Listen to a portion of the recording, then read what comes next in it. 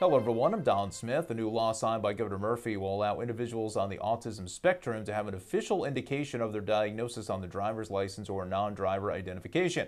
The special notation will help officers understand the increased potential for communication challenges. And two Ventnor City police officers helped deliver a baby boy in a South Jersey home. They responded to an ambulance call for a 34-year-old woman in labor, but she couldn't make it to the hospital in time.